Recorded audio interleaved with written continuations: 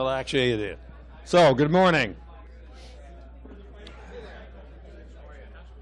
All right.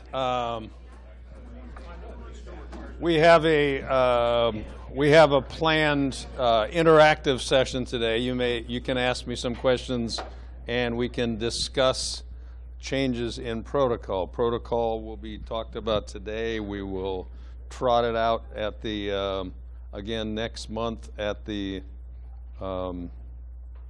skills sessions, and it will be in force as of August. Now, if you come up to a case where you want to alter the protocol based on the protocol changes today, you'll still be okay as long as you've attended this session.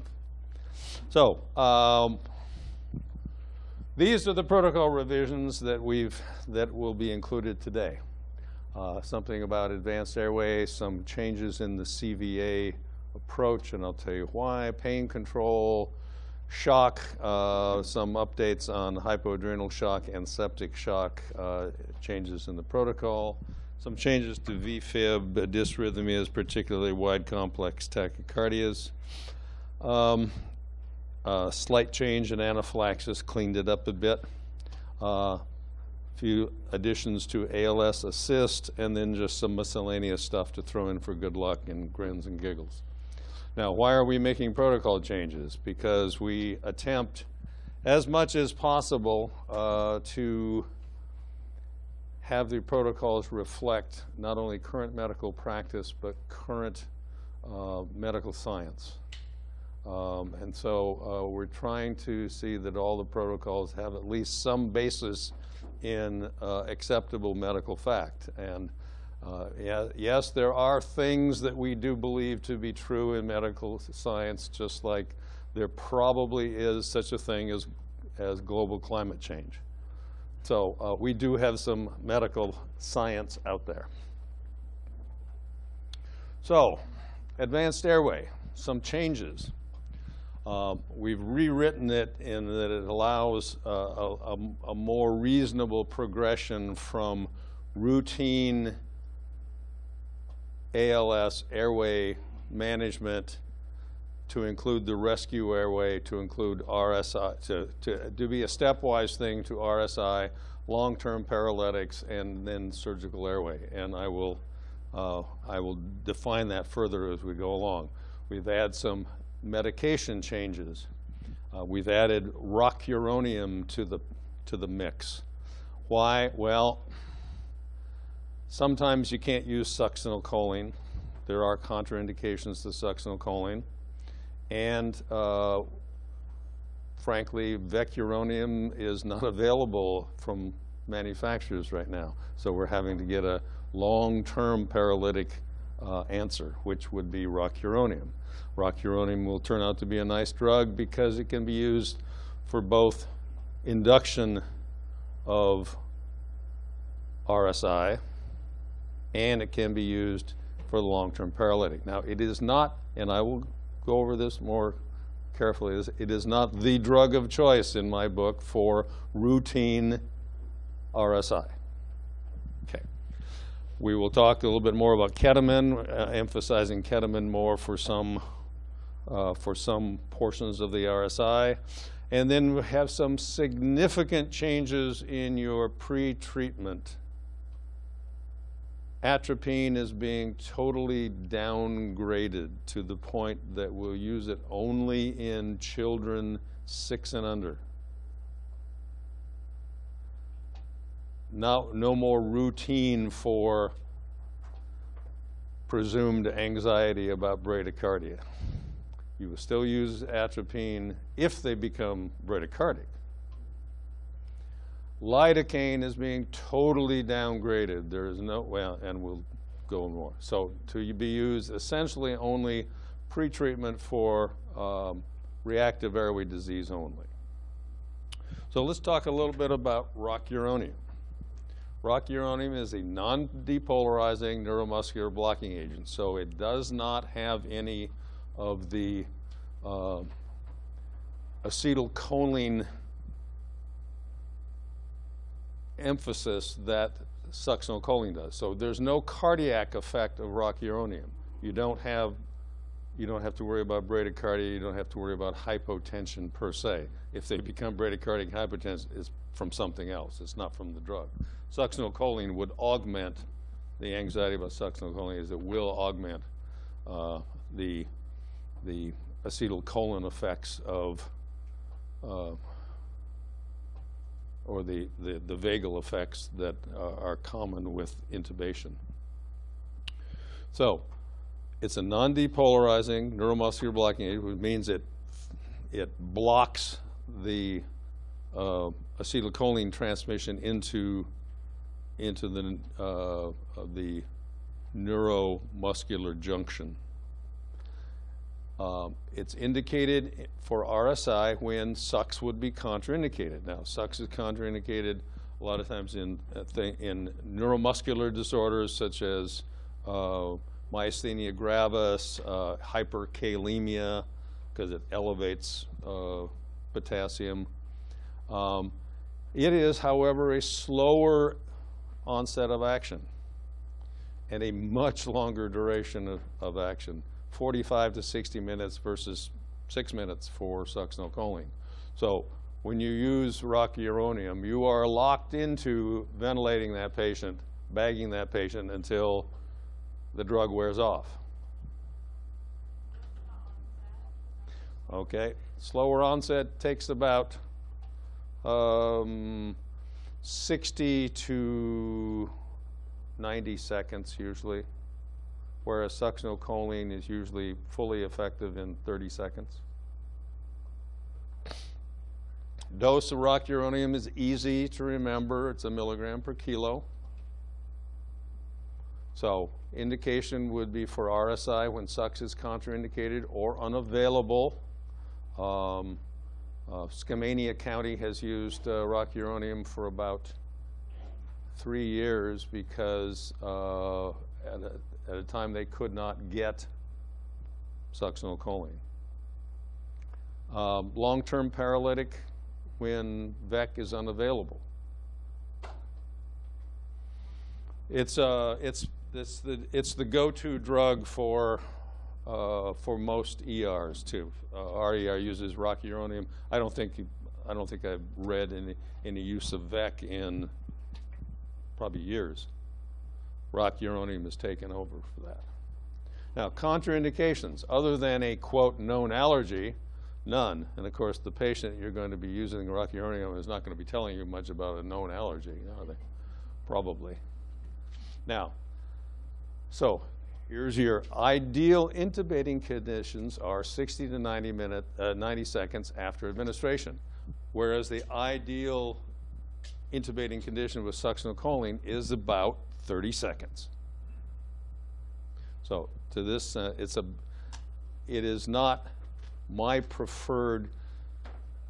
All the studies that I've read show that, quote, ideal, when you define ideal intubating situation, it's still best with succinylcholine. Most relaxation, the most everything, you know, it's just more ideal. Super long duration of action, though. There's really no reported side effects. The worst side effects, of course, is failure to intubate, but that's not really a side effect. The side effects, there's no significant cardiovascular effects.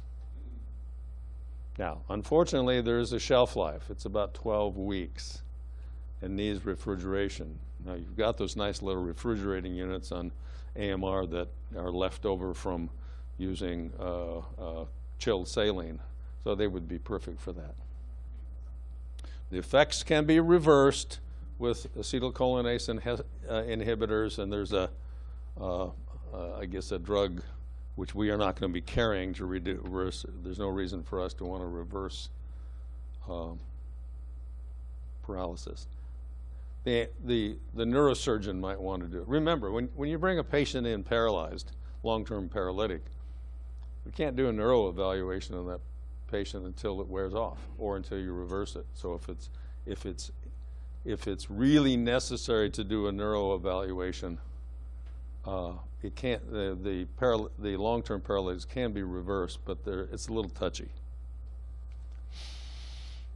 So I believe that Jeff has it ordered. It may actually be almost ready to go on the, I know some of the other agencies have ordered it because, and if you're out of VEC, it's on, it can be on your rig now. Now, ketamine.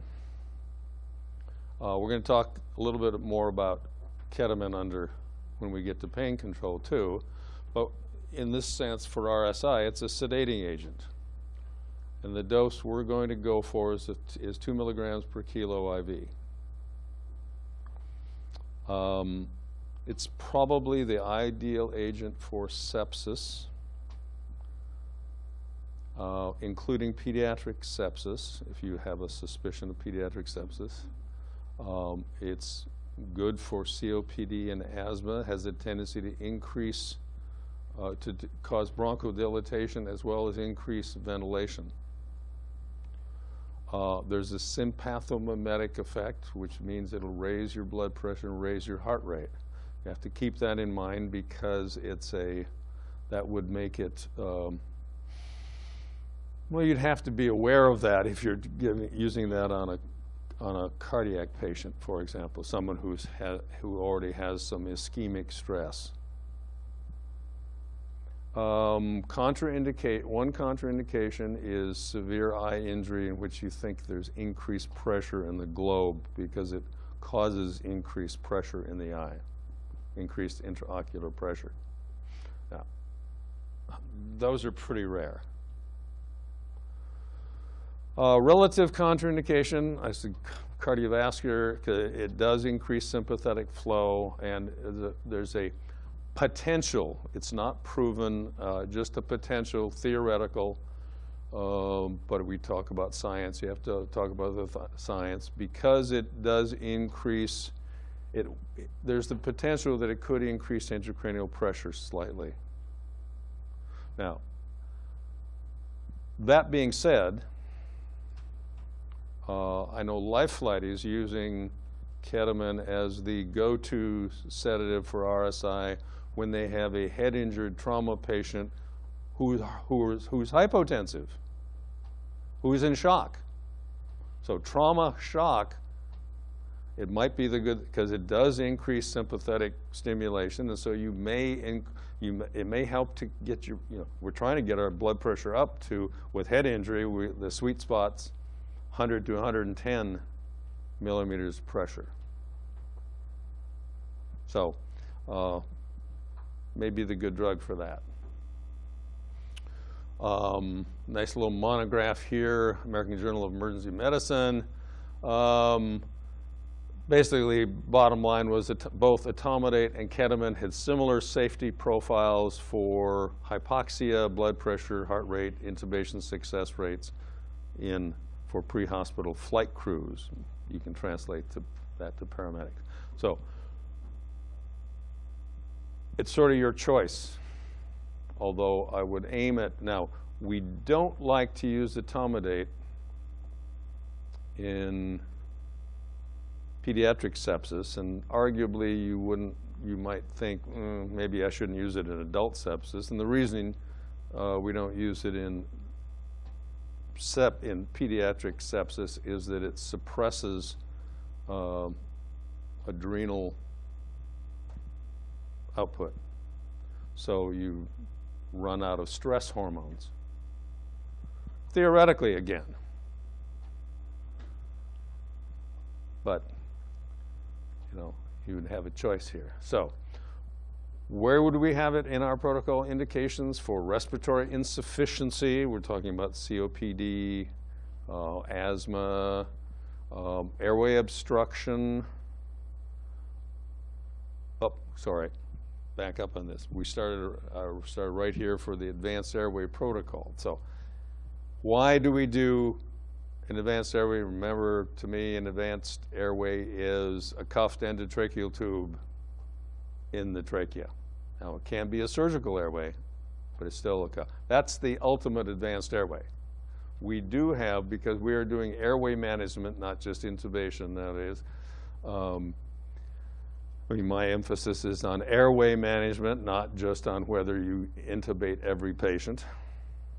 And so the rescue airway has its place, and we do CPAP a lot, which is airway management.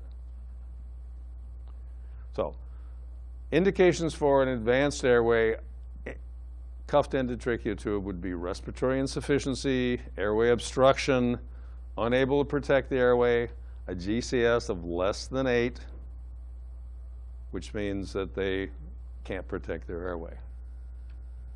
So start out from the top, 100% O2 assisted ventilations, BVM suction is needed, apply nasal cannula at 10 liters per minute for apneic oxygenation. We're going to flood that pharynx and hypopharynx, and as long as there's no airway obstruction,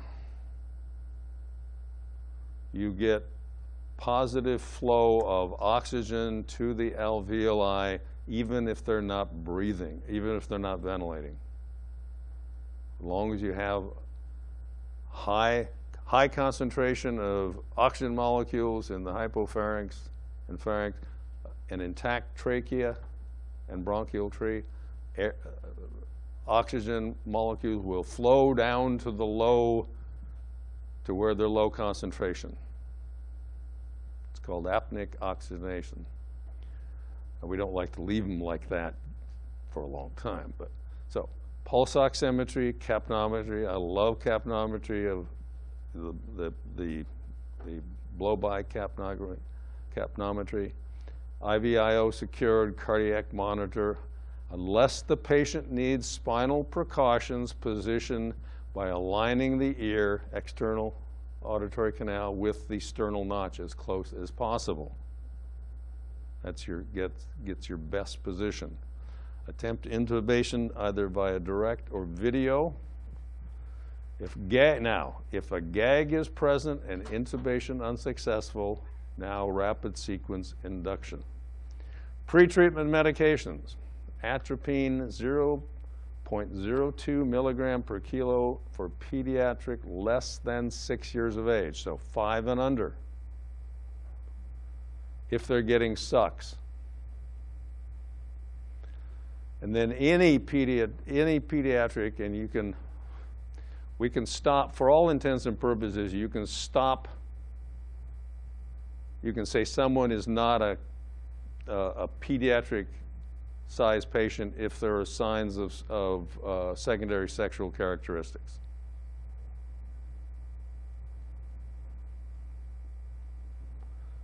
That's just a guideline. Now,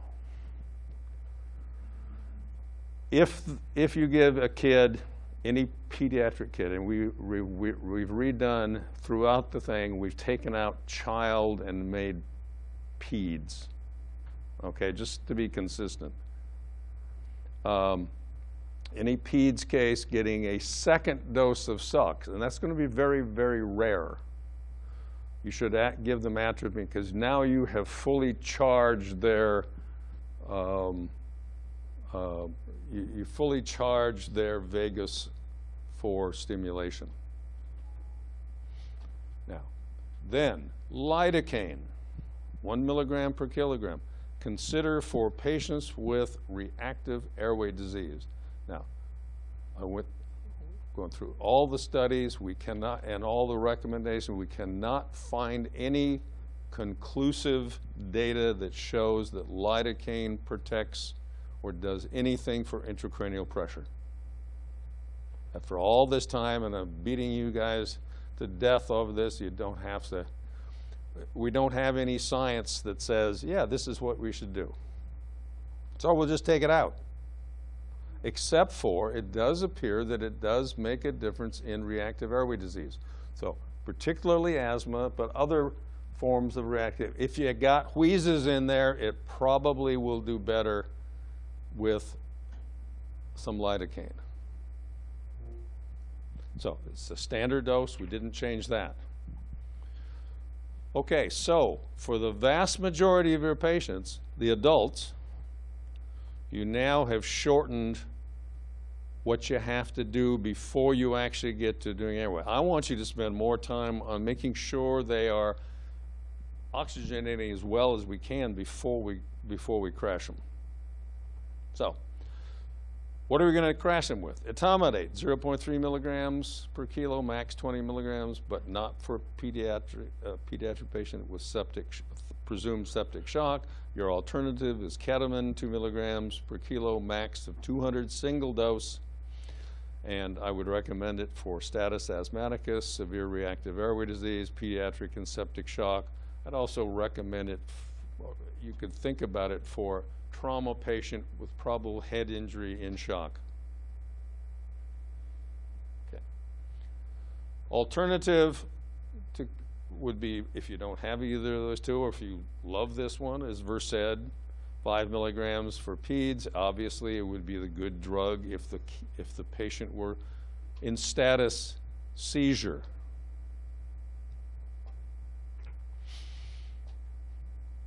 Then, succinylcholine hasn't changed. However, alternative, if sux is contraindicated, is rocuronium, 1 milligram per kilo. Now, these haven't changed. Cricoid pressure until intubation is successful and ET cuff is inflated. Ventilate the patient after fasciculation stop with succinylcholine. They won't fasciculate when you use rocuronium. I don't know how many times we actually see fasciculations. You guys don't write it down very much. I don't think it's real common in the field. There's probably too much else going on. Ventilate the patient 4 to 5 times with the BVM. Remember, you will not get paralysis with rocuronium until about a minute to a minute and a half. And if you attempt intubation before you have adequate ideal condition, then you're going to have difficulty with that intubation. Attempt endotracheal intubation. If it's difficult, you know all the things to do for it: reposition, burp technique, Eschmann catheter, NASCAR technique, King Vision laryngoscope. Have your partner do it. I didn't write down, but I expect no more than 2 attempts for each medic if there's more than one medic on the scene. And after 2 attempts, if there's not another medic, go to your rescue airway. Now, if relaxation is inadequate, and I've only seen this a couple times, then you can repeat the dose of succinylcholine. I noticed it doesn't say repeat the dose of rocuronium. You've already got 60 minutes ahead there. I don't, Now, if intubation repeatedly unsuccessful, insert iGel. Or perform a cric if you can't ventilate the patient with the iGel. Needle jet for a patient under 12. Treat bradycardia per protocol with atropine. If it happens. And if you need to halt intubation, do it. Hyperventilate the patient, give them atropine, go on. So, upon successful intubation, confirm ET tube placement by what? Capnography, and secure it. Capnography means a number and a waveform. Push the record button so we get a copy of that. Maintain ETCO2 in the 35 to 45 range, except if you're dealing with head injury, you want to be closer to the 30, you want to keep it at 35, low end. Versed, 5 to 10 milligrams PRN for post-intubation sedation. Now, please document your GCS prior to SUX, prior to ROC. Maintain normal ventilation rates, most people at about 10 to 12 per minute. Maintain blood pressure for head injury at about 100 systolic at least, and ETCO2 of 35. If you can't establish or maintain an adequate airway, transport the patient, including trauma patients, to the nearest hospital for airway control.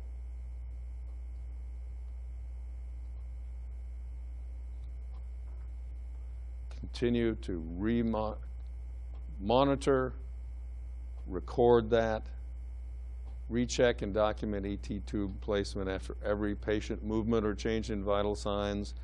Push the button and record it so we have a record. Succinylcholine and VEC do not affect the level of consciousness and should always be used with a sedative. Same with rocuronium. Documentation includes visualization of the chords, if applicable, number of attempts, 5-point check, and equal chest expansion, ETCO2 device, and reading, reconfirmation of placement after any patient move. When you identify the need for a long-term paralytic after successful intubation, the reasons are patient is successfully intubated, confirmed by capnography, and beginning to arouse and become combative despite the use of a sedative.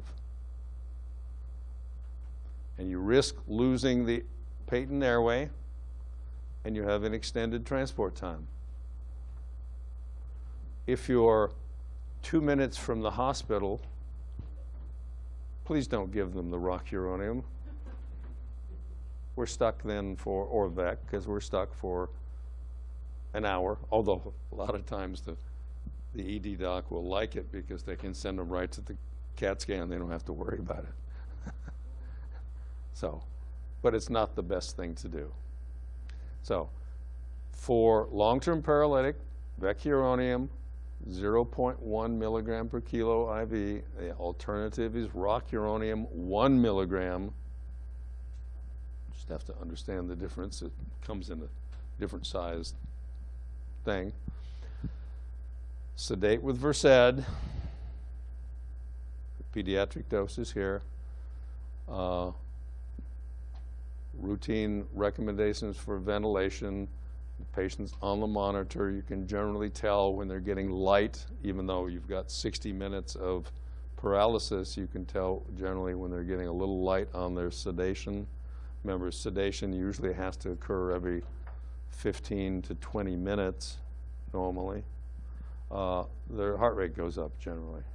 You can follow it that way. Now, if you're dealing with a trauma patient and they're tachycardic anyway, that's kind of touchy, but you know, just think in your own mind, when I've got a long-term, if I got a long-term paralytic and I've got a 60-minute transport, I'm probably going to have to give them sedation at least 3 or 4 times in that time period. This is why we do not want you to use a long-term paralytic on a status asthmaticus patient. Fine to succum to get control of the airway, but from that point on, if you do a long-term paralytic, we can't tell if they're seizing. The only way you can tell is if we manage to get down, and most places don't have it available. You get an EEG to the ED department, and we run an EEG at that time to see if they're seizing. So we just assume that they would be seizing. So we don't use long-term paralytics on status asthmaticus. Couple of things to consider with VEC and with ROC is that patients who have hepatic failure or renal failure have a prolonged paralytic time. So instead of 60 minutes, it may be 2 hours. Oops, wrong button, Mark. What did I do here?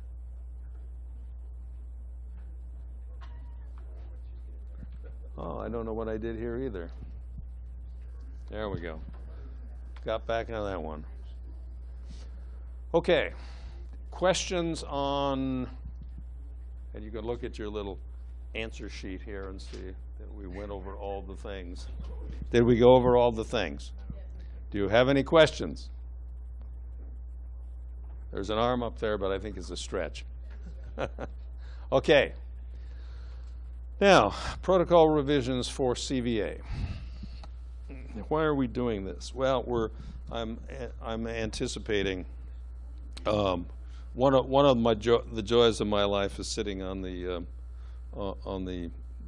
steering committee for the EMS and trauma for the state, and so I get all the preliminary stuff. I also sit on the pre-hospital TAC, and the cardiovascular and stroke TAC has reviewed the literature and actually decided to do something scientific too. And so they've changed the state mandated stroke triage tool to include a stroke scale, so to encourage appropriate diversion of patients from non-interventive centers to interventive centers. Because the major vessel strokes, particularly middle cerebral artery strokes with major stroke findings, are best treated by intervention now, or at least a significant portion. And there have been 5 major studies that show around the world that showed that intervention was, and by intervention I mean usually neuroradiological intervention with actually physical removal of the clot by the neurointerventionalists, that the patients did significantly better when they had the availability of neurointervention. So the stroke TAC, which was a group of turned out to be about 40 persons, about 35 of them were probably either stroke nurses or stroke neurologists, and the others were hospital administrators trying to protect their turf. You know, we have no problem down here, but you know there are I think Pierce County has something like 15 hospitals that think they're stroke centers. They have, some of them have some really good food for the paramedics too. Their stroke care is possibly questionable, but otherwise. So the state has come up with a tool, and they've added, and they chose in their wisdom the Los Angeles Motor Scale, the LAMS scale. I suppose if you have a patient who's got some speech impediment, it's the silence of the lambs, possibly. I know, I'm getting bad now. So the LAM score is a 3-item stroke severity assessment measure designed for pre-hospital emergency department use. It reasonably accurately and with sensitivity predicts the presence of large artery anterior circulation occlusion. Now it says with high sensitivity, which means, and the sensitivity is,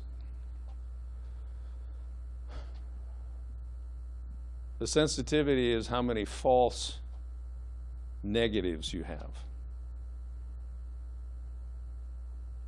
So they don't, so it predicts that yes, you've got a stroke, but the specificity is how many false positives you have. So it's not as specific. So when you say, yeah, this guy's, if you use the scale and it said, well, yeah, they've got a high likelihood that, yes, indeed, this is a stroke, but it's sort of 80% roughly or 60% likely that this is a major vessel stroke. But still, that's a really good deal. Stroke and 60% could be benefited by intervention, possibly. So it's a very good, very easy to use thing. We've been doing essentially that for the last year, because I told you if you had a patient who couldn't raise their arm, couldn't raise their leg, were profoundly aphasic, that they would go to the intervention center. This is essentially what this does, only it writes it down in a number, makes it easier to follow. It's not the only stroke scale. There's half a dozen of them out there. But it's to be used to identify stroke patients for direct transportation. You can read diversion from a level 2 stroke center to a level 1 interventional center. Now, you still do the FAST assessment. You can do both of these things at the same time, but you have to understand that you're working together. So what's the FAST? So FAST, the basic FAST is lack of facial symmetry when smiling. Arms drift or fall when holding arms outstretched. And the most accurate way of doing that, by the way, is to have them close their eyes at the same time. Speech, not able to repeat a simple phrase without mumbling or slurring or memory loss, aphasia. And then time. Time hasn't changed. That's the time last normal, and it could be the time they woke up with the stroke. It could be the time that they, of symptom onset, if they actually looked at a clock, or if their family noticed it. So time last known normal. Then you apply the Los Angeles Motor Scale. Facial droop, they get a 0 if they don't have one. If it's present, they get a 1, a score of 1. Arm drift, 0. If it's absent, drifts down 1, falls rapidly or can't raise, they get a 2. Grip strength, normal is a 0, weak grip is a 1, no grip is a 2. Now this is written, this will be in your protocol, so you don't have to commit it to memory, but it's not terribly difficult anyway. So you could have a potential there of what, 4, 7 points. So with the CVA then, we will have you protect and maintain airway, place patient in a lateral position on paralyzed side if present. By the way, if they have a totally paralyzed side and they're laying there and they can't move at all, you don't have to do a FAST and you don't have to do a Lamb's motor scale. They've already failed. If they're totally comatose from their stroke, automatic. You know that, and I know that. Apparently, the neurologist didn't know that that was the way it happened because they wanted to make sure that everybody got a FAST. So, maintain airway, high flow O2, assist ventilation. If you think they're having an intracranial bleed with coma, with increased intracranial pressure, you can intubate, target the patient at 35 ETCO2. Try to keep your oxygen. We don't want a lot of free radicals running around. We want an SpO2 somewhere in the 94 to 98 range, so you have to titrate to that. This is not a cardiac arrest at that point. Secondary survey, EKG because we're, for the dysrhythms that are related to the strokes. IV. Transport the patient code 3, lights and sirens, if they meet the following criteria. Less than 8-hour onset of the following symptoms: aphasia, facial droop, unilateral weakness or paresthesia, inability to understand others or verbalize understanding, loss of vision in one eye or visual field, vertigo, sudden onset, persistent, progressive with headache. Went to bed normal and woke with symptoms. and just let the facility know of a code 3 stroke. Patients meeting stroke CVA criteria will be transported to PH Southwest, any patient with a LAM score of 4 or 5. We're assuming that all your patients will have had a FAST already, but there's no score on the FAST. So, LAM score 4 or 5, any patient 80 years or older. Why? Because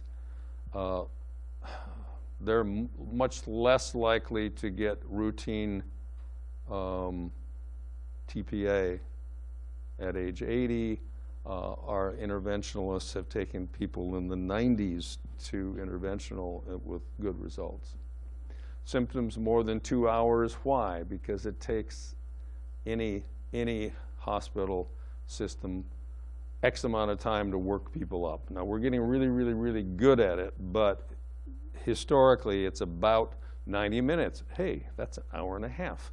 So we have a 3.5-hour window for most patients to get simple TPA into them. Incidentally, a lot of the patients who get intervention get TPA to start with and then go to the intervention. Anyone with suspected intracranial hemorrhage would go to PH Southwest because that's where the neurosurgeons live.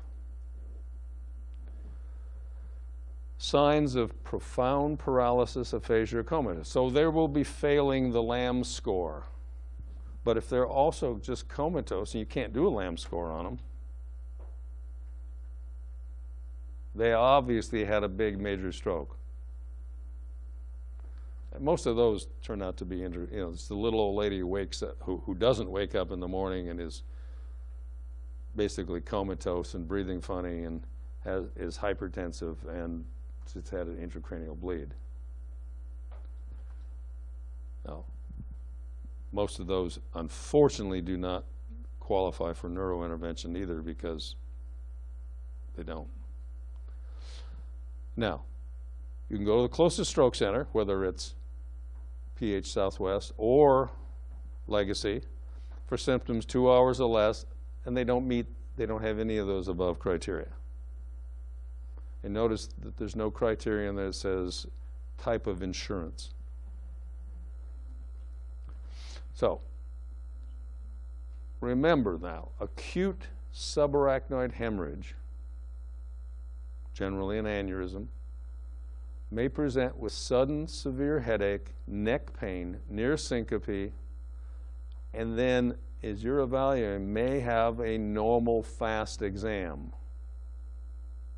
It's the premonitory bleed, it's the warning bleed, and then they bleed again some hours to days later. So what we do is try to fix them before that happens. But even with a normal FAST, if you have a suspected intracranial bleed, it goes emergently to PH Southwest because that's a neurosurgical intervention emergency. Okay, questions on LAM score?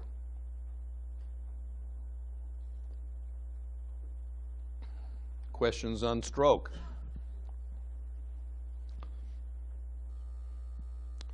Pain control. I'm going to digress just for a second, but an interesting thing about pain control, because it's interesting that they're pushing us on pain control at the levels of emergency medicine. They're pushing at an EMS, the NEMSP, the National Association of State EMS officers. It's one of the KPIs, one of the key performance indicators that's being promulgated nationally as well as locally. Pain control, pain control, pain control. The FDA has said, you know, the Controlled Substances Act don't allow for opiate medications for controlled medications to be given on a protocol basis or a standing order. They can only be prescribed individually to individual patients. So, well, my first response was to let the FDA or the DEA, the folks that work, you know, they're mostly lawyers and some things like that, know that, you know, we will not give them any pain medication for their cardiac issues, for their fractured bone. And we would definitely withhold that, but that was thought to be probably argumentative. So there is there's both a Senate and a House bill the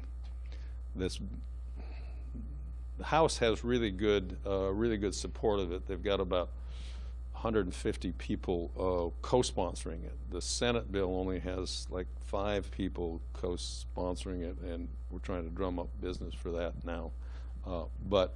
And they were going to, both bills, which are basically mirrors of each other with slight changes, would allow for EMS to be not under the standard DEA regulation. So it's just an interesting and confusing thing. Now, so pain control, ketamine. Ketamine is a nice drug. Now, remember we talked about it for sedative, for RSI at 2 milligrams per kilo. At the central nervous system, ketamine is a dissociative anesthetic, which means you sort of dissociate from reality. Sort of you're standing back looking at things happening, or spacing out, if you will. You know, ketamine is related to PCP in some amount. So, you know, it can cause hallucinations, which are basically dissociative things. It may increase blood flow and slightly increase intracranial pressure at the cardiac level, increase inotropy, increase chronotropy, sympathetic stimulation, pulmonary bronchodilation, slight decrease in respiratory rates,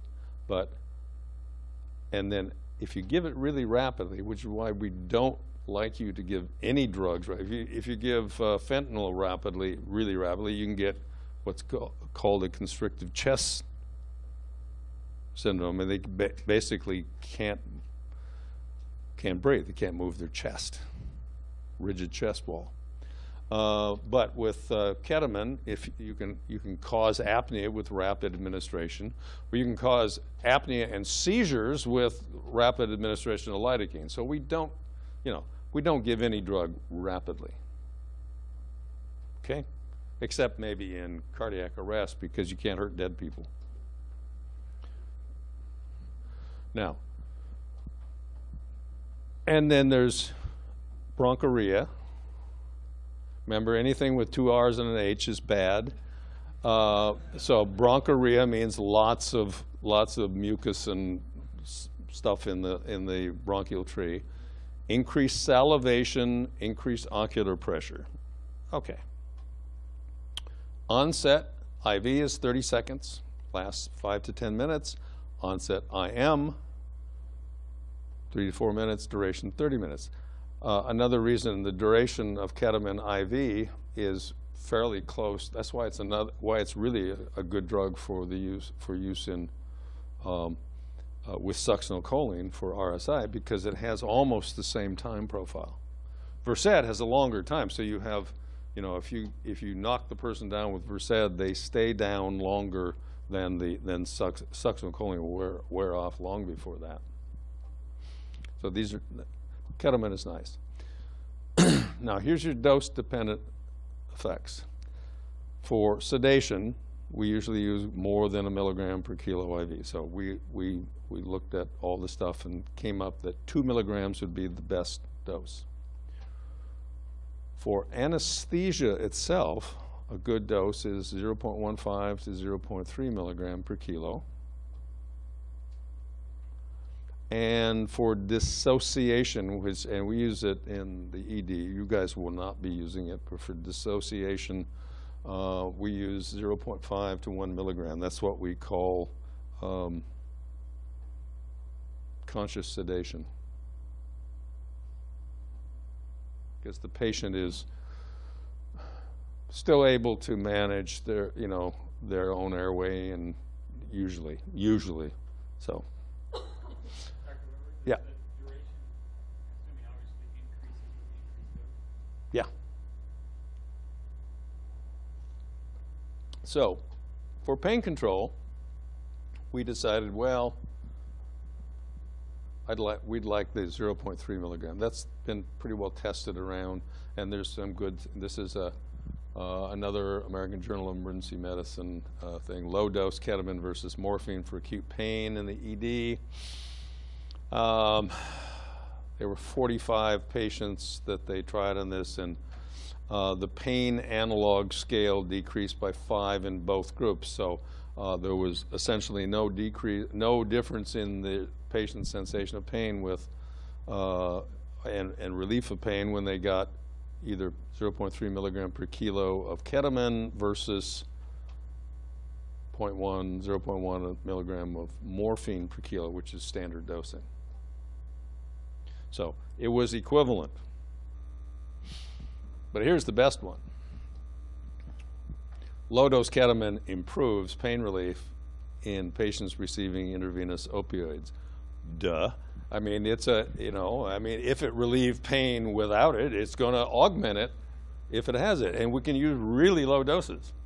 And there was no difference really between the morphine plus ketamine, morphine dose plus ketamine at 0.15 versus morphine 0.3. This is a real confusing little slide, but what it shows is, because it's a pain reduction, is that compared to morphine alone, both additions decrease the pain 100%. It went from a decrease of 2 to 4 across the board. 4 decrease. So they went from, my pain scale is 8, and I dropped to 6 with morphine. My pain scale is 8, and it dropped to 4. Nobody ever gets totally out of pain, I guess. So,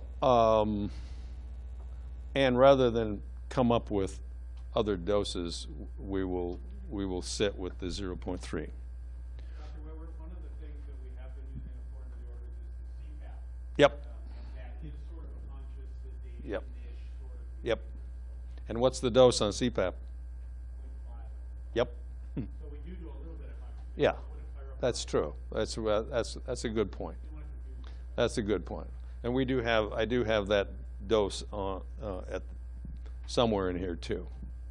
Now, pain control, side effects of ketamine, emergence phenomena. Well, we treat emergence phenomena. So when people have bad, bad dreams coming out,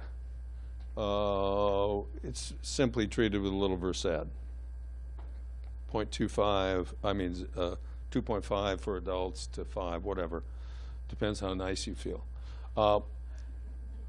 Usually only occurs with the bigger doses. Now, it says greater than 0.5 milligram per kilo. I don't think I've seen any of the we've done a few now, CPAP sedations with mild sedations with ketamine, and I haven't seen or heard that Granny or someone came out and was, wildly combative and reliving life in the 20s, So I don't think that's not real big yet. Sympathetic surge. Anticipate possibly a little tachycardia, maybe a little bit more hypertension than you don't have to treat it generally. Just be sure that.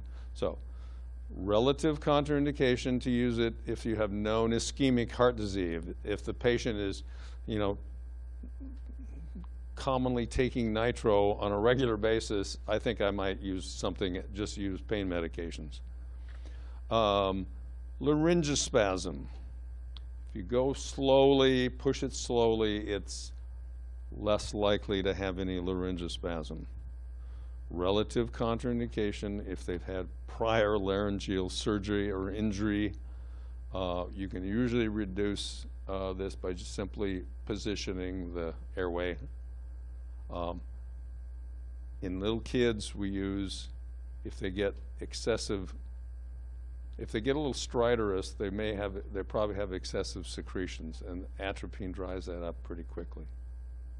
So there aren't too many better. And at the doses we're using, I don't anticipate a great deal of issues.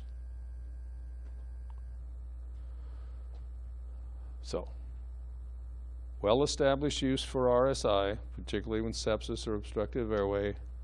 Safe to use as an adjunct with standard opioid therapy for refractory pain.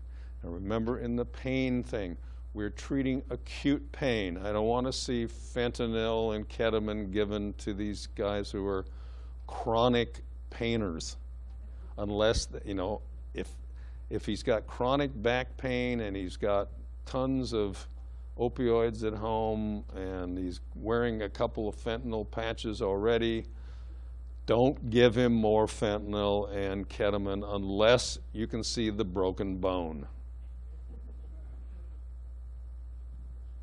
Or he's having chest pain, cardiac pain.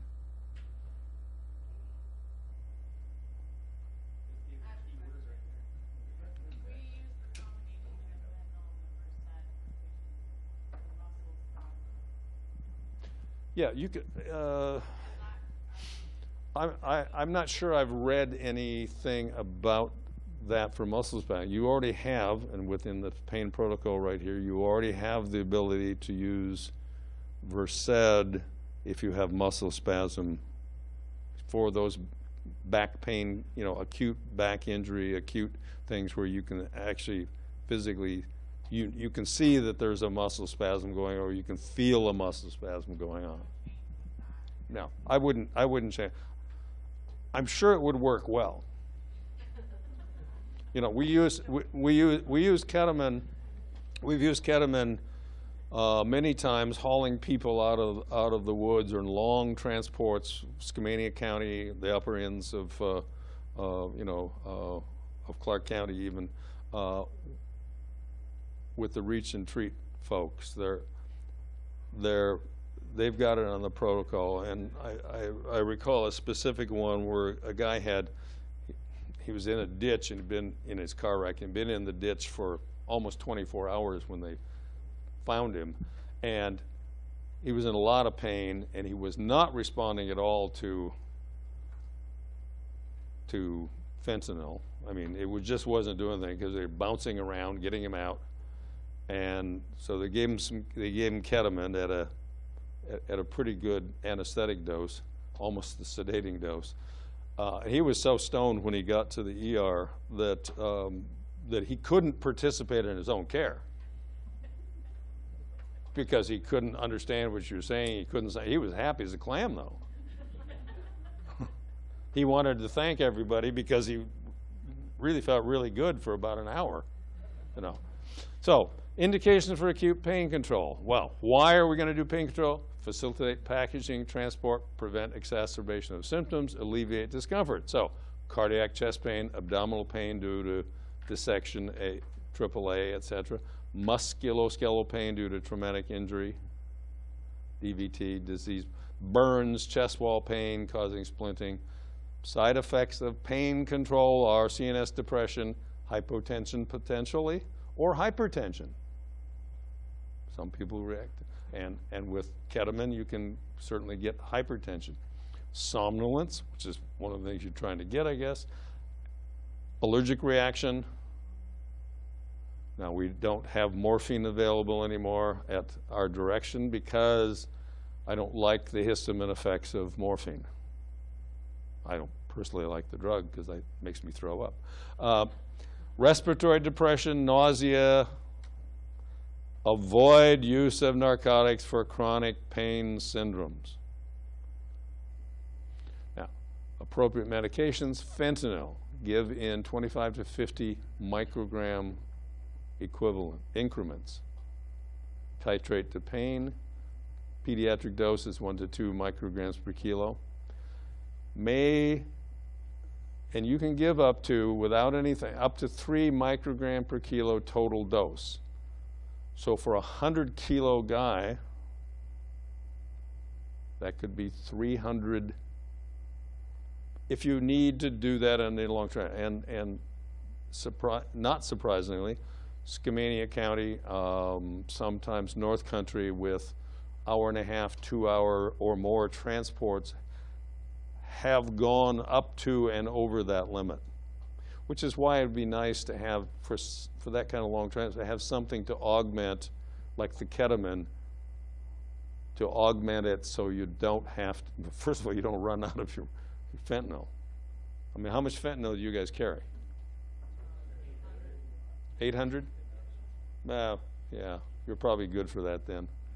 But you have to call if you're going to go over 300. Or over 3 mics per minute, per kilo. Rapid injection may cause respiratory arrest or chest rigidity. So give it over a 30 to 60 second period. We have not seen a case of that yet because I think you guys are giving it appropriately. Ketamine as an adjunct with the fentanyl, and the dose is going to be 0.3 milligram per kilo IV over a 10-minute period. Side effects include hallucinations, anxiety, panic attacks, very uncommon. If they have those things, give Versed. Zofran, the dose is 8 milligrams IV for nausea, one-time dose. Versed, 2 to 10 milligrams IV for muscle spasm. Now, I'd be interested if you were giving it simply for pain and you'd give them ketamine for augmentation. I would be interested in feedback as to whether whether they've had muscle relaxation relief. I suspect they probably will have pain relief, which will translate to, I don't have any muscle trouble either. All patients obviously monitor for respiratory depression, hypotension, cardiac rhythm, treat discrepancies as appropriate. Okay. You want a break? I want a break.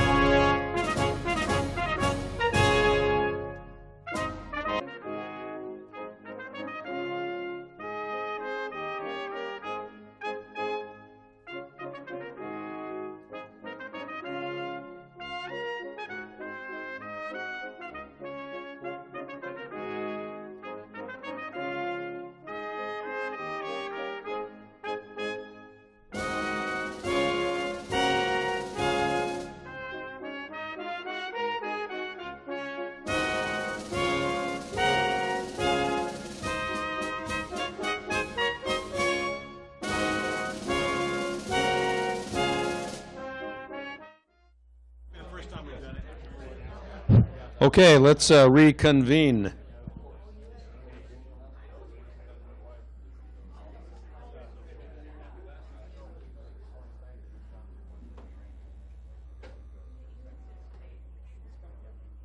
Had a request to talk about duration of action of ketamine. Now, so IV onset of action is 30 seconds, duration 5 to 10 minutes. IM duration of about 30 minutes with a shorter. Now, when you're going to use it for augmentation of opioid, you can figure that if your usual dose of fentanyl lasts 15 to 20 minutes pain relief or longer, or sometimes not that long. Whatever the duration of your opioid is, it'll probably double the duration of pain relief and improve the, so if you give an effective dose of fentanyl, let's say you've given an adult 100 micrograms of fentanyl and they're still having some pain, you augment it with some ketamine, you should probably get improvement, and it should last, I would guess, for about 30 minutes at least. So you can transport, you probably, most of you will be at the hospital before you have to worry about it again. I think that's, Marty, what did you think about, 1 to 2 minutes to give the ketamine? Yeah, I know it did say 10 minutes, and that's not reasonable. I mean, you sit there, you get a spasm of your hand, Yeah, you just don't want to slam that drug. No, you don't slam it. You don't slam anything. I've had too many, very bad situations with both of those drugs. So you want to give it longer. Okay. I mean, I don't think it's reasonable to give it over 10 minutes. That would be like, No. Okay, shock. Hypoadrenal shock. Addison's disease is otherwise adrenal insufficiency, otherwise known as Addison's disease. Addison was a physician scientist, and basically it just means it's a lack of cortisol or cortisol stimulating hormone. ACTH comes from the pituitary. So it's lack of cortisol, which is made in the adrenal glands, or lack of adrenal stimulating hormones. And it can occur with chronic steroid use, because when you take more steroids, like for asthma or for Crohn's disease or whatever, you take more cortisone than your body normally makes in a day, suppresses the adrenal glands and the pituitary. So it doesn't produce ACT. It doesn't have to. It says, hey, we've got more than we've ever made before anyway. We're happy.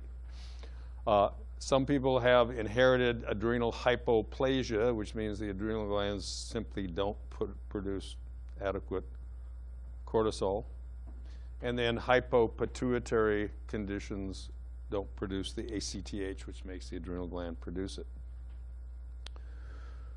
Glucocorticoids or steroids, cortisol is one, is nonspecific cardiac stimulus that activate the release of vasoactive substances. In the absence of corticosteroids, stress results in hypotension, shock, and death. So these are the stress hormones that are produced by the adrenal gland that manage to keep your blood pressure up and your cardiac system functioning normally. Addison's disease, or hypoadrenalism, is precipitated by a stressor. It could be an illness, recent surgery, trauma, or cessation of long-term steroid therapy. Now, people who have adrenal hypoplasia take cortisone daily by mouth. When they get sick, particularly children, when you're sick, sometimes you're nauseated, vomiting. You can't take the steroids. You can't take the steroids. You have probably, in that case, maybe a 24-hour window of getting steroids into it. So smart money is if you're sick and throwing up, is to get injections of steroids so you can't throw them up. But some people forget that, or sometimes they stop taking steroids for some reason. They run out of money. Symptoms. Well, they look like they're dehydrated and or severe vomiting and diarrhea associated with actual lack. So it's if you get the flu and you start vomiting and you don't have enough steroid, then you also dehydrate and start having more nausea, vomiting, and diarrhea. Often have stabbing pain in the abdomen, low back, or legs. Hypotension, shock. So it's one of the things to consider when you're asking a patient, you know, what medication are you on? That's what we want to know. If they're normally taking prednisone every day and they've been sick for 3 days and now they're hypotensive, you got a pretty good guess that they maybe need to have some more steroids. Hypoglycemia is common with low steroid. Loss of consciousness, obviously they're in shock, loss of consciousness goes together. Treatment goal, they all have to have electrolytes, so they need electrolyte solution replacement for their dehydration. You're going to start that with normal balanced salt solution. Volume replacement with balanced salt solution. Steroid therapy. So you can suspect hypoadrenal shock, Addison's crisis, with known hypoadrenal state, which you get from medical alert, patient's history, caregiver history, parents' history. Suspected if the patient is on a high-dose chronic steroid. Give them a fluid challenge and give them some steroids. Solu-Madrol, you can give the standard dose up to a double dose, so 250 milligrams is not too much. IV, pediatric, 2 milligrams per kilo IV.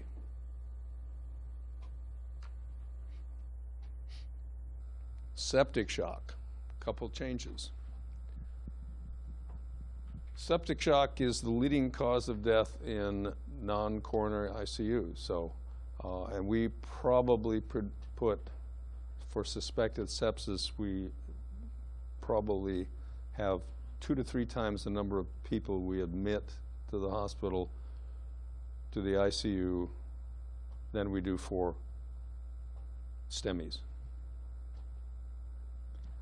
Third leading cause of death overall in the United States, a lot of old people now. More than 1.6 million persons in the United States, more common than heart attacks by far, claimed more lives than cancer. The combined mortality rate is comparable to the combination of lung and breast cancer together. So we should have a yellow or puce-colored ribbon kind of thing, and you know, have a run for sepsis. Yeah, or a walk for sepsis, or maybe a crawl for sepsis even. 20 billion in hospital costs related to sepsis in 2011. It's a lot. So, consideration for septic shock. Now, septic shock is the biggie. Known or suspected infection. So when you walk into the nursing home and you get that heavy hit of UTI, you know that the suspected infection here, with 2 or more of the following: either temperature greater than 38 centigrade, which is 100.4, or less than 36 centigrade, which is 96.8. Some of these little old people don't mount a fever with their infection. They become hypotense, hypothermic. Respiratory rate of greater than 20, heart rate greater than 100, or an EtCO2 less than 25. Why that? Why is that? Well, we can do a pretty accurate EtCO2 now on the blow-by, or the little side draft nasal cannula. And EtCO2 is a reflection, you know, if it's low, they could be DKA, and they're trying to blow off acids, or they could be lactic acidotic from sepsis, and they're responding by blowing off CO2 also to try to improve that. Now, remember, you only need 2 of the following, 2 of those. If 2 of those above and blood pressure less than 90. It's only 1 time blood pressure, by the way. It's the first one you get if it's less than 90, or the subsequent one that's 90. You know, it doesn't count if you've given them 250 cc's of fluid and now it's 98. It's what you found them at. So less than 90 or altered mental status. And of course, the nursing home says, she's not the way she was. And when did you last notice the way she was? Last week, you know.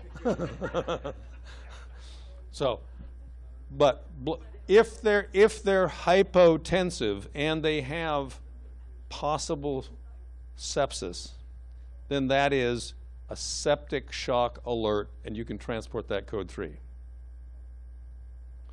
If they're normotensive, and even though they have those other things and they're not altered, their LOC is good. Transport them code 1 and tell the nurse taking over, we think this is a sepsis alert. We think this is a septic patient. But we don't need to transport everybody with a normal blood pressure or sitting there chatting with you about their family. If you think they have if they think they have some signs of sepsis, we don't want to go code 3 with everything, because we're not saving anybody on that. But if they're hypotensive, yes. And of course, if they're hypotensive, we treat them with other things too. If they're hypotensive, you give them fluid challenge. If they're not responding, you give them what? Dopamine still. If they're bradycardic and hypotensive, I would give them an epidrip.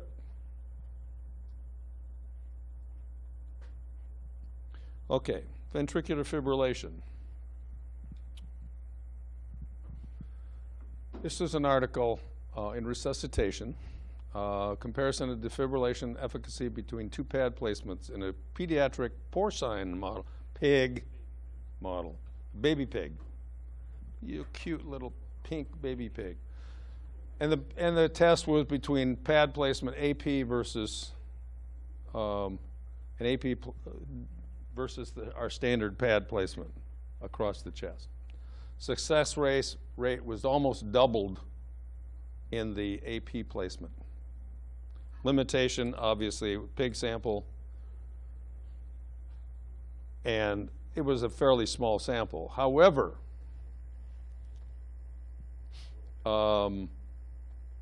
many of the manufacturers, and I think the emergency department at Southwest is for cardioversion, they're choosing AP placement preferentially.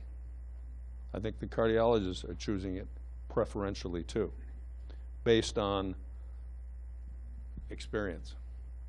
So, what I want to change a little bit is, I'm not going to beat anybody for it yet.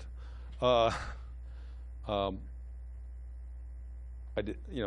the VFib program, identify absence of pulse and respiration, continuous CPR for 2 minutes if an unwitnessed arrest, defibrillate, and I would recommend AP placement of patches. Now, if it can't be done because of the size of the patient, because of, you don't have enough crew, but if you got a full pit crew there, it's not that difficult to roll them and slap it on. Now, so defibrillate then at 200 joules, escalate injury to 300 to 360. That's the recommendation of our manufacturer, which happens to be Physio-Control. Now, Zoll has a slightly different thing. The hospital went to entirely Zoll things for other reasons, but you don't need to worry about that. In unwitnessed arrest, then 2 minutes of continuous CPR, IV balanced solution, ET, COT, or in the pit crew, we're placing an iGel often. Drug therapy, begin drug therapy after the second shock. And you can give epinephrine and antidysrhythmic in the same cycle, but it's not necessary. Now, Mo Dia over at TVFNR is going to mandate that his people do that sequentially. You do epinephrine in one sequence, do amiodarone or lidocaine in the next sequence. Continuous compression CPR.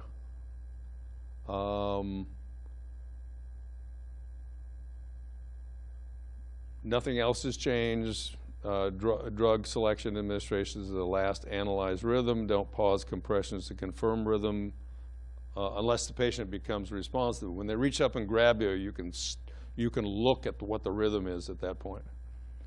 Epinephrine dose is the same, a milligram IV or IO.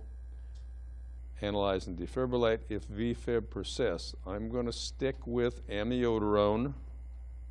Although, for those who weren't here the last time, the ROC study showed no significant statistical difference between amiodarone, lidocaine, or placebo in patient outcome and survivability to leave the hospital neurologically intact. Now, there was a slight edge for both drugs, but not statistically significant. You had to understand how the study is set up. When you analyze the subsegments, there was clear effect of drug, either drug, in witnessed VFib. Obviously, witnessed VFib, we think, well, we're going to call the patient, we're going to call 911 quicker, we're going to get people there, and you get citizen CPR. It was actually a significant number, almost 70% citizen CPR, which is pretty incredible by the end of that study, because it started out at about 45%.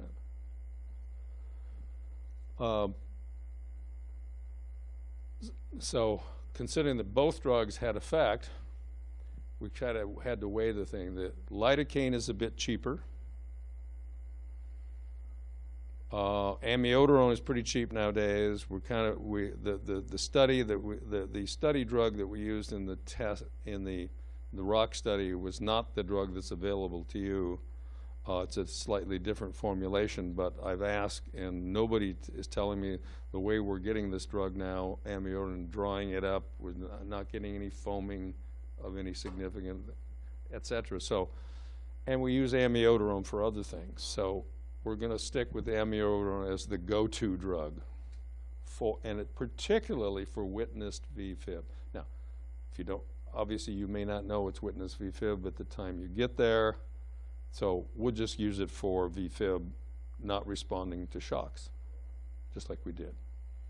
So if amiodarone is contraindicated for any reason, we go to lidocaine 1.5 milligram per kilo.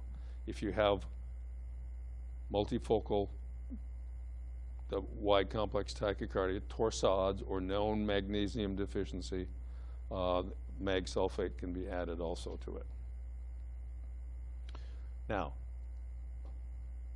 if VFib, VTAC persists after 3 shocks, consider AP placement of that change your defib. If you're doing standard placement and you're not responding to 3 shocks, consider moving the placement. Now, in Portland, if you have gone 5 shocks, they will bring in a second defibrillator, and they do what's called double sequential defibrillation. And so you have one placed this way, and then you have an AP one. Now, it is impossible. It is humanly and paramedically impossible to deliver the shock simultaneously. There's always a slight delay. My guess is, and they've had a couple, of course, depends on who you, statistics are statistics. We haven't seen statistics on it. It's a small sample size. They've got some survivors after even 7 shocks. But my guess is it's the placement of the patches rather than double sequential.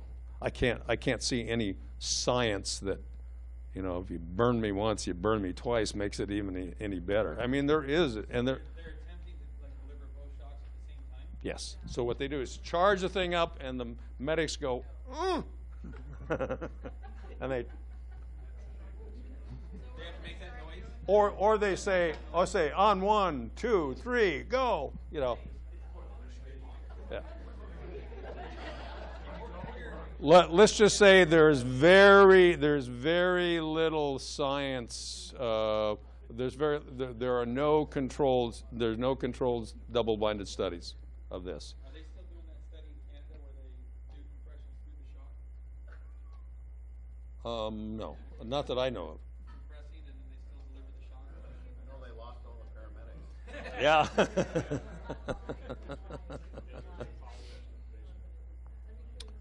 Okay. Then nothing else has changed in that thing. Continue analyzing defibrillation, epinephrine, etc. Amiodarone to full dose, 300 milligrams to start with, and then 150 milligrams after on the second dose. If ROSC maintain O2 sat of 94 to, it should be 98, 96, 98. ETCO2 of 30 to 40, monitor waveform. Okay, a couple miscellaneous changes. I tried to clean up the tachydysrhythmia protocol to make it a little bit more, and this is one of these things, I always hate to do this, but we may have to do a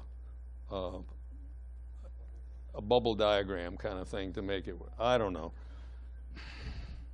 You know, or we'll just bring you in and beat you each time that.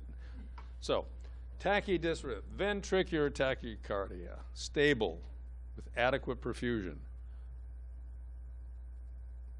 Amiodarone, 150 milligrams over 10 minutes. So you give it slow again. Repeat 150 milligrams after 10 minutes if VTAC recurs.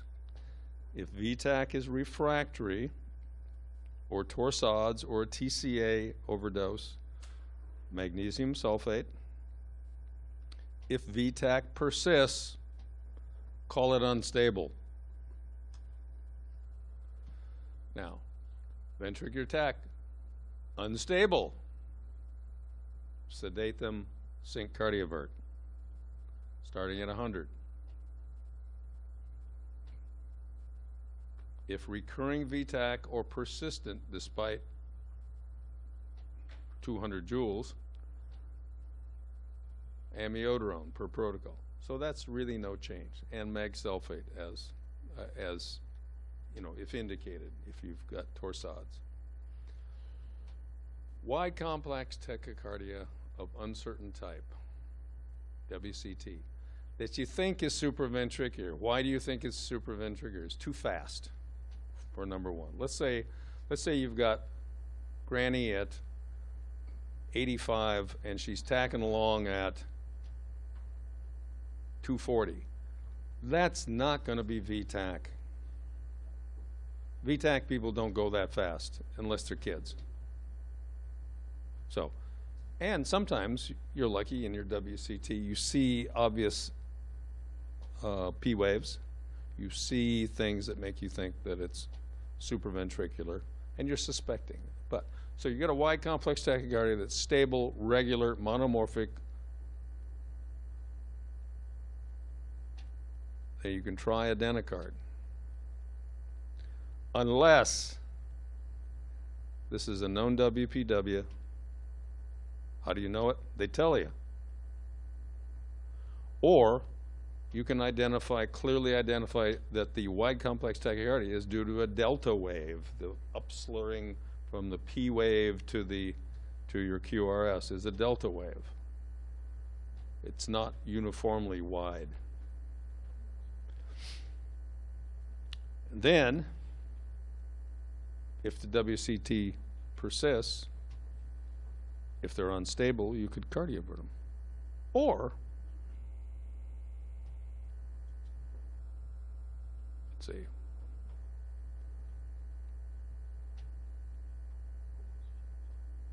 Okay. Now, supraventricular tachycardia, sinus tach, consider the problems. Why are they tacking along? Sinus tach. You don't have to treat the shock. You don't have to treat the rhythm of a sinus tach other than treating the underlying cause. Atrial fib flutter, no hypotension with a rapid ventricular rate, diltiazem 0.25 milligrams or verapamil 5 milligrams, depending on what we can get, with the same contraindications. Be cautious. You don't have to not give it, but be cautious in patients who are on oral beta blockers, just because you're going to get an may get an augmented effect. Now, we often give people on beta blockers, we give them calcium channel blocker in the ED. There's no reason you can't too, with some reasonable precaution, which is you've got an IV in, they're not standing up, they're not sitting, and you can give them some calcium after the fact if they become hypotensive. Give it slow. Use it only with narrow complex SVTs or supraventricular rhythms. No wide complex tachycardias with verapamil or diltiazem. Don't use if you think there's a delta wave or a known WPW.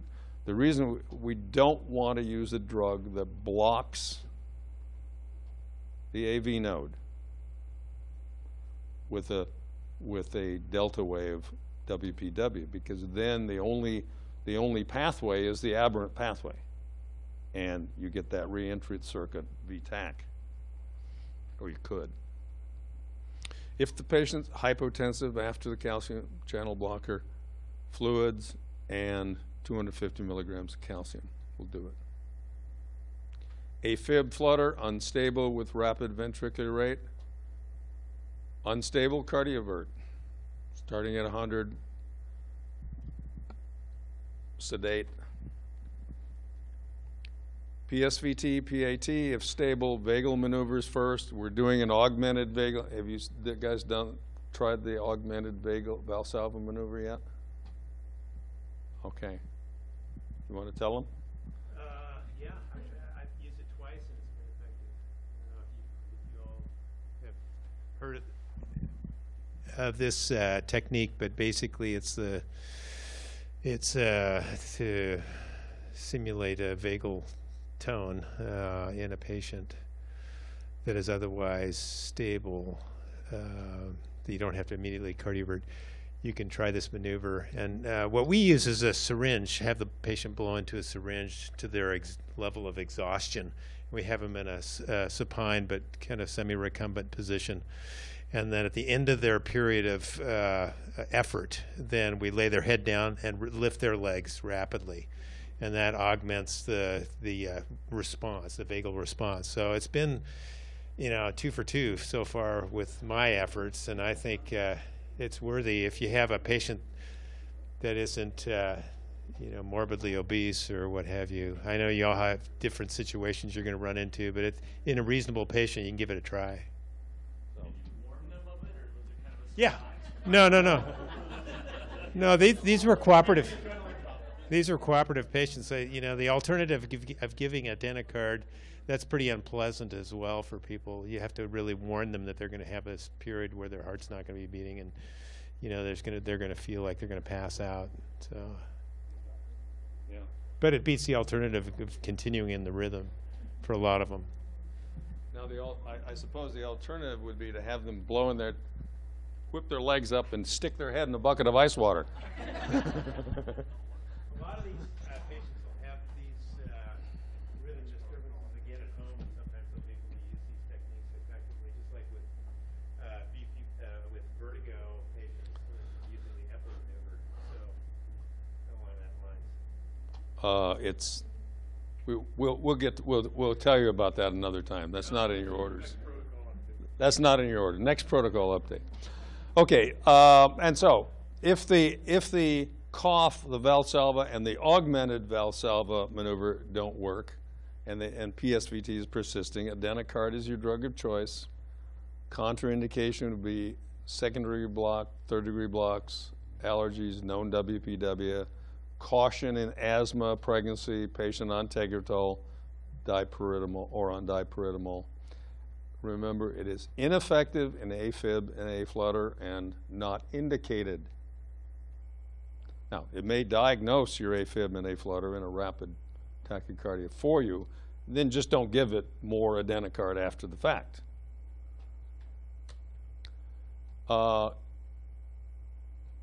If PSVT persists and there's no hypotension, you could use diltiazem or verapamil. Same precautions we already talked about. If the patient's unstable, and you get to call it unstable at almost any point when you're sync cardiovert, and you can start with a PSVT at 50. Okay. Questions about, I think that cleaned it up and made it more obvious as to what you can and what you can't use. Now, anaphylaxis, we cleaned up the protocol. It was cluttered, it was a little silly, and they're having the same problem at the hospital also, being a little bit confusing. So, anaphylaxis, severe reaction. I moved IV epinephrine right up to where it belongs, which is at the beginning. As you know, I used to be totally in love with steroids. I thought that no one should die without steroids. Well, now I think no one should die without an epi-drip. IV epinephrine, and I want you to give it as a drip rate. And the simple drip rate for the adult is a milligram of 1 to 1,000 in 500 cc's, which is 2 micrograms per cc. Started at 1 cc per minute, no brainer, and increase as needed, titrating to heart rate, blood pressure, PVCs, etc. Pediatric dose is 0.1 microgram per kilo per minute. That's actually the dose for adults too, but it's easier to remember at the simple rate. Notice I didn't have any 1 to 10,000 IV. I don't have any. I don't have. And of course, we never have 1 to 1,000 IV. That's what the hospital is worried about. Is that their protocol for the nurses might be interpreted. The nurse could pick a milligram of 1 to 1,000 as an IV rate, which is not a good idea. That's cleaned up now. Alternative dosing, when you've got a severe anaphylactic patient, dyspnea, wheezes, shock, laryngospasm, and you're maybe having a little problem finding an IV site, get the epi into the patient. IM, 1 to 1,000 IM for an adult, 0.3 milligrams. For pediatric dose is 0.01 milligram per kilo with a max of 0.3. So most kids would be in the 0.1 to 0.15 kind of range. Start at IM, get your IV in, and then start your IV drip. Remember, you can start lower or slightly lower then. We don't know how fast it's going to be absorbed IM, so it's going to be, some of it's going to still be on board. But I don't want, failure to give epinephrine is still the #1 cause of preventable or probably preventable anaphylactic death. You got to give the epinephrine. Now, caution for a patient with a cardiac history over 50. We have given lots and lots and lots of people with known cardiac disease who are anaphylactic. We've given them IV epi. And you know, in the ACLS stuff, the cardiac stuff, if you've got bradycardia and hypotension, by definition, that person probably has cardiac history. We use IV epinephrine drip because it is a very elegant treatment. By elegant means you're using it, you're dosing it the correct amount. When you use IM epi at 0.3, you're shotgunning the patient. You're just giving them way more than they need because you don't know any better. Sort of like what we used to do with glucose, giving everybody 25 grams of glucose, you know, and then they were their insulin glucose control was totally messed up for about 3 days because they didn't need that much. We don't need that much. Same with epi. It's an elegant thing. If you give 0.2 milligrams for an hour, you've given 0.12 milligrams of epi. Now, same other protocol, no changes. Airway, Benadryl, Medneb, Solumedrol. We probably can ultimately we can throw the dopamine out probably because I don't think with the IV epi you're going to ever need dopamine. Additional odors for bee sting, we changed it. I said search for the stinger, rubber tourniquet above and below stinger, remove with gentle scraping, remove tourniquet. We took out sticking epi into the wound. This seems to be a little bit overkill. Besides that, what if they have 10 stings? All right, small additions to the protocol or just updates. ALS assist protocol. EMTs can assist with ALS procedures. Properly trained EMTs, that's the test, properly trained EMTs are allowed to assist paramedics with performance of the following procedures. Placement of 12-lead. EMT may notify responding paramedic of 12-lead interpretation. This goes for like places like North Country or places where you may have a life pack available, but you don't have a medic at the scene when they put it on. You can, and this is consistent around the state. There are places, gosh, there are places that don't have paramedics. EMTs can insert drip tubing into fluid resuscitation bag, perform blood glucose determination by finger stick, put in the iGel supraglottic airway when they're trained. District 10 is carrying, I think they still have King Airways that they can put in. Narcan intranasal when they're trained for it. Epinephrine IM for anaphylaxis, draw from vial to syringe. There's a big corresponding with medical directors around the country. There's a big thing now they're saying, hey, is anybody, the EpiPens are getting really expensive. Yeah, not like they haven't been. Is there anybody who's having their EMTs draw up epinephrine? We responded, yes, we've been doing it now for what, 5 years, 6 years. You can draw it up and give it on a weight-based doses. As an EMT for anaphylaxis, IM, 1 to 1,000.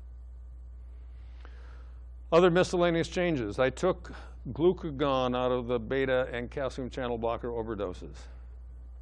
Glucagon is just too damn expensive now. It's now in the $230 a pop range.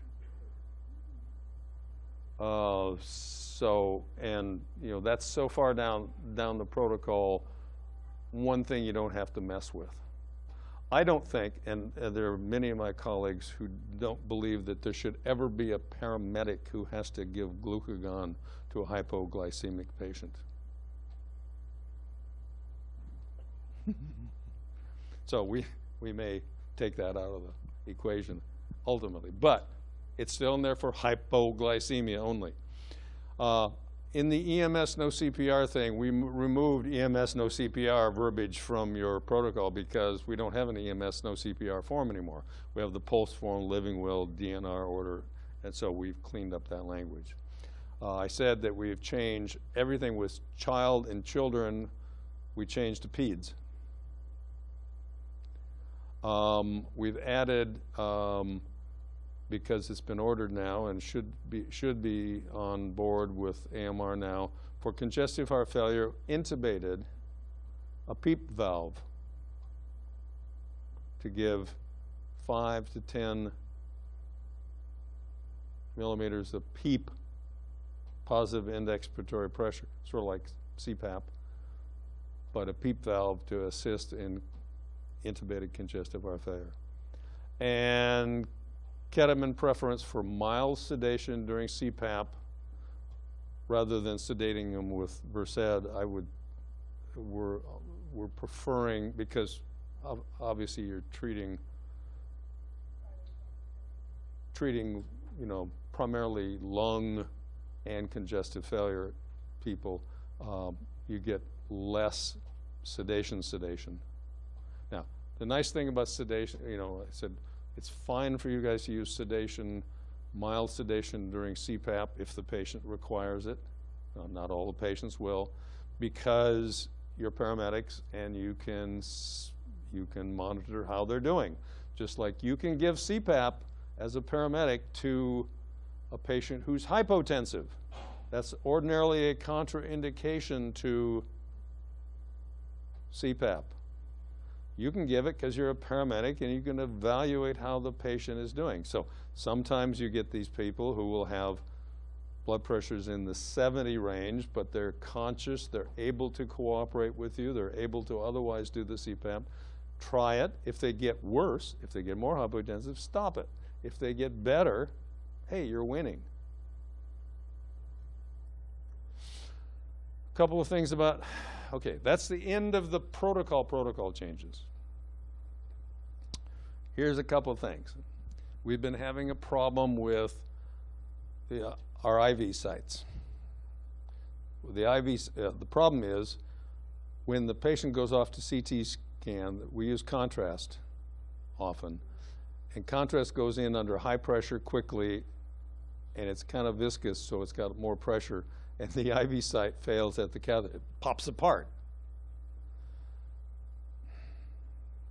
Problem is the way we've been securing it, taping in some instances.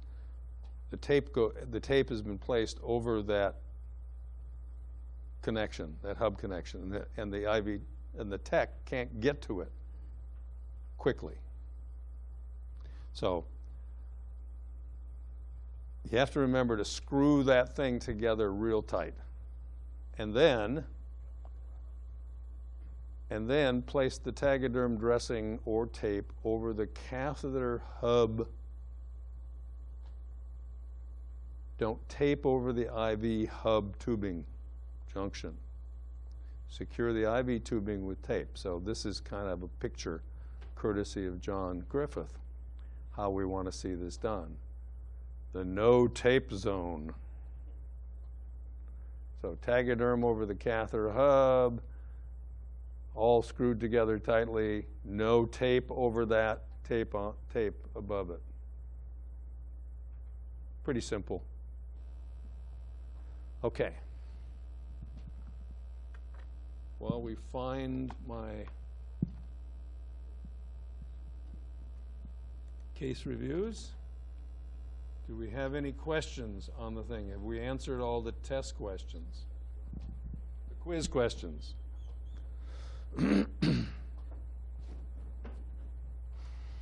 Don't forget, in another year I'll change all the protocols again. It's sort of like ACLS. We don't change the test questions, just the answers. All right, first case. This is a great case. First of all, an amazing case, but it's also a great case. 58-year-old guy out for a morning run on the Lacamas Lake Trail. His friend saw him in distress, helped him to the ground, he didn't fall, and then he had a cardiac arrest. His friend started CPR, apparently called for help. Police came and an AED shocked the patient. Police had an AED and shocked the patient once. EMS had to park and hike 3/4 of a mile to the patient. I think it may be an exaggeration, 3/4 of a mile, but that's the way they felt. Past history of a cabbage, ×4 in 2008. He said a left bundle branch. Now, what you want to see, and the patient states this, so this is already a good sign, right? So, patient supine, good CPR, BVM, going on by ECFR, East County, and Vancouver Fire Department paramedics. Without CPR, patient is unconscious and unresponsive. With CPR, patient groans and writhes. So I guess they were sort of testing. Watch what happens when I push here. Watch what happens when I don't. Did you really hike 3/4 of a mile? Skin's cool, pale, dry, no vital signs, lung sounds clear, course V-fib, defib times 1. I presume that was not counting the AED defib? And you shocked once? Okay. The shock produced a loud cry from the patient and converted to an organized rhythm with a pulse and increased LOC. He cries out during chest compressions. Second shock, he went to VFib again. Second shock at 300 joules also caused him to cry out, and he swore. Converted then to an organized rhythm with a pulse. Rhythm was assumed to be torsades after amiodarone and magnesium. Rhythm stabilized with strong pulses and BP. LOC improved to conscious and alert, able to answer questions, to give medical history. 7 to 10 chest pain. He thinks it's cardiac pain versus chest wall pain. Difficulty catching breath. O2 SATs went up from 84 to 99. 12 lead was done, showed a sinus with a LBB. They began hiking out with the patient. Pretty good hike. Pretty good hikers carrying a patient out. He'd get, call that only 9 minutes. Continue CPR, BVM. Well, at any rate, so he got his shock. This is the thing. Moved his stretcher, hiked out, had no more problem getting there. This is some of his rhythm stuff.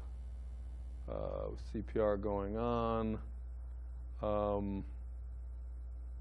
He got nitro spray, fentanyl, chest pain is 4 of 10, arrived at PS Southwest without any problem. There's his 12 lead, does show a nice left bundle branch block.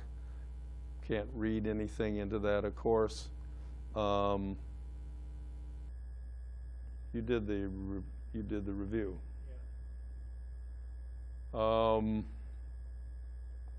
Patient went to cath lab emergently, had no evidence of any graft occlusion, no evidence of any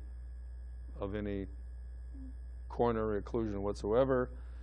Placed on amiodarone, remained stable. Basically showed no evidence of a STEMI.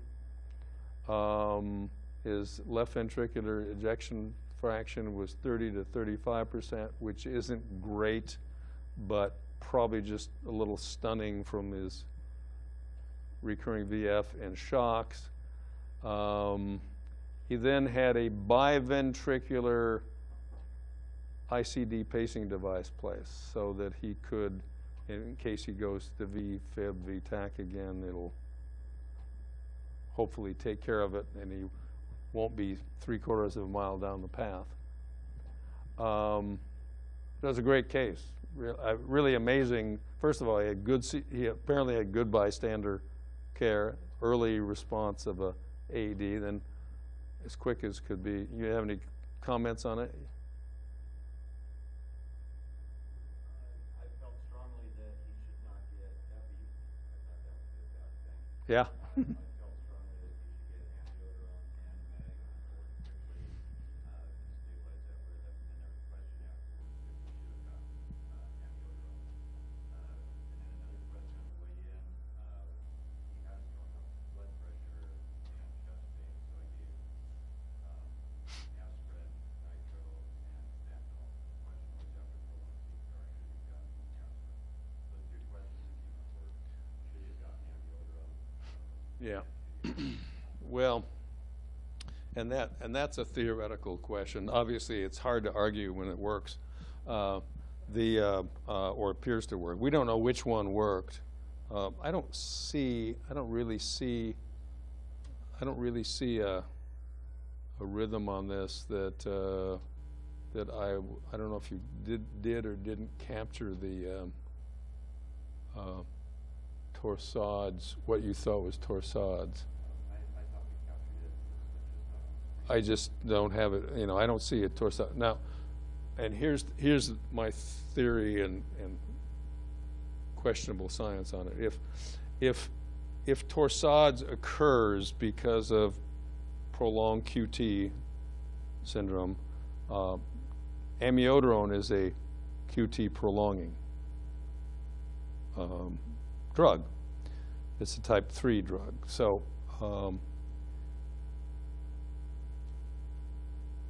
I'm not sure it makes scientific sense to add prolonged QT drug to a patient who has prolonged QT. Now, that being said, you're changing the QT prolongation, so it may still work. Now, if you had a patient who was on oral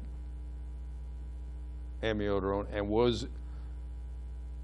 and you could see that they had QT prolongation, you wouldn't give them a drug such as Haldol that would prolong the QT, thinking, oh, that might kick them into torsades. You wouldn't give them a tricyclic drug. If they're on a tricyclic and they're getting a wide QRS, I don't want to give them amiodarone because that's going to make them more likely, in my thought process, to go to. Now, that being said, maybe if you just change the QT, once they're already in torsades, if you just change the QT segment, that might improve it. It might not. We don't know. The magnesium might have been the thing that did the difference. Can't tell now. So ordinarily, if I have a torsades, I would probably opt for using lidocaine other than amiodarone, because lidocaine is a type 1, doesn't work on prolonging, doesn't cause QT prolongation. But it's hard for me to be. Now, aspirin, I still would have given them aspirin. You know, just because somebody has CPR and shocks. If you had CPR and shocks and the guy wakes up and you get a 12 lead and you have a clear STEMI, you give him aspirin? Sure you do. You know, so I won't complain about that. Nope. I don't complain about anything when you have a patient that came out this well. Now, if the patient hadn't done well. Okay.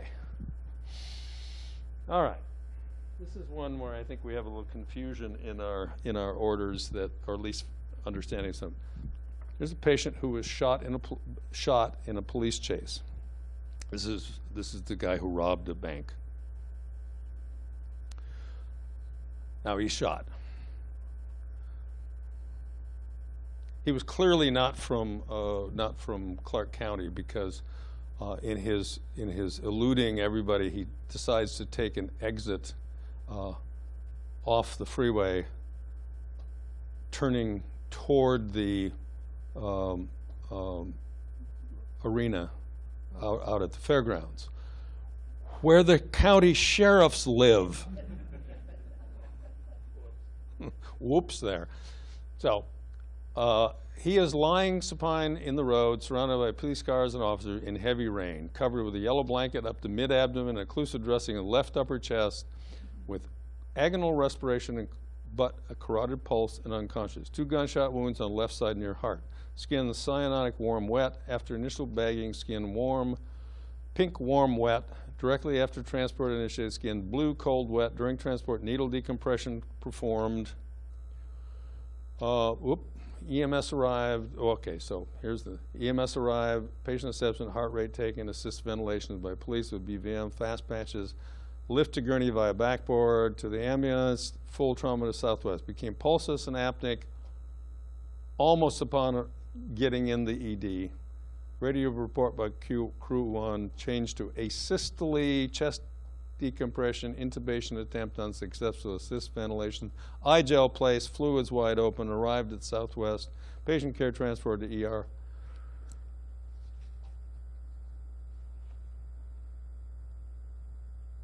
So that's his initial vitals of 100, weak respiratory rate at weak pulse, respiratory rate at 6, shallow agonal, EKG normal sinus rhythm at 100, then EKG pulseless electrical activity, GCS is always a level 3. So why did this come to my attention?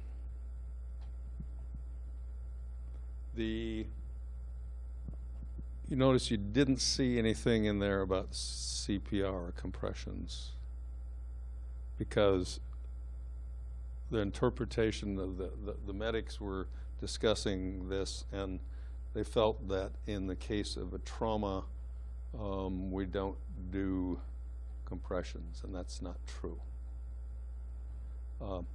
The orders, which I can read for you, for CPR and death in the field protocol.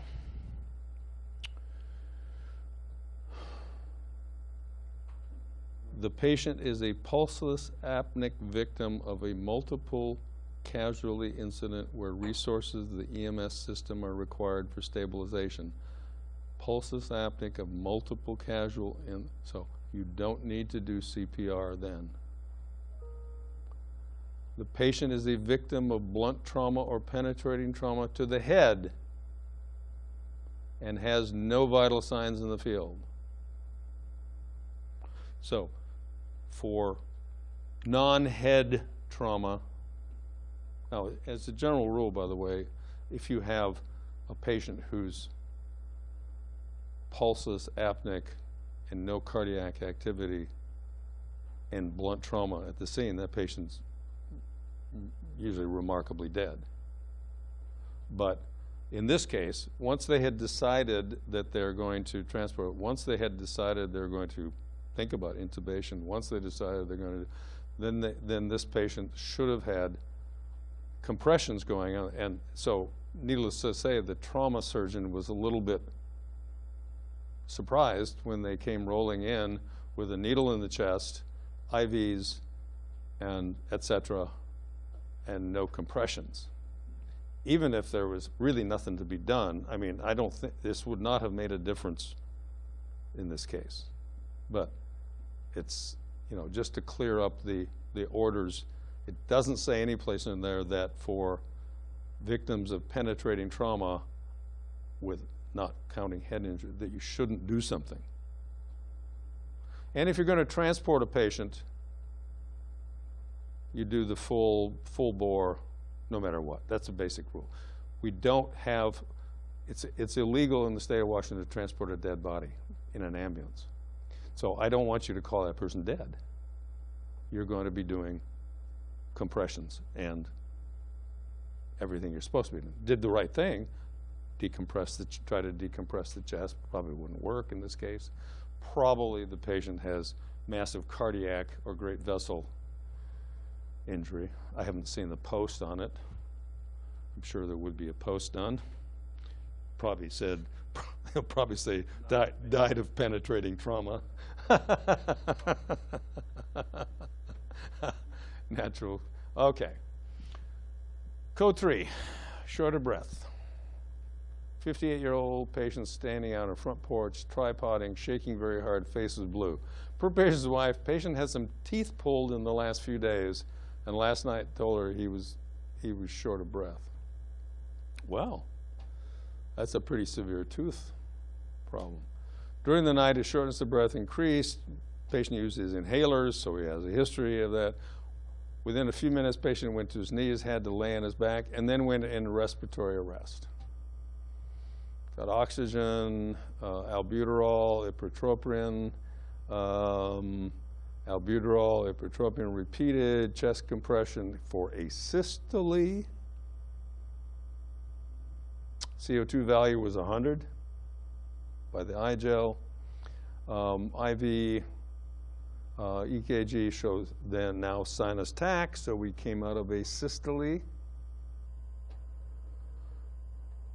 Got some lidocaine, got some etomidate, got some succinylcholine, and got intubated.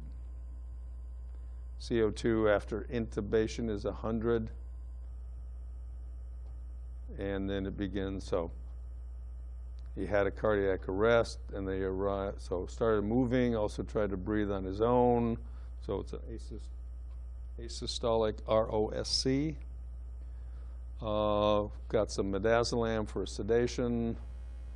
We don't have asystole documented here, but we have a nice documentation of his return of electrical activity and pulses, and a nice documentation of, although looks like a decreasing CO2 at that point.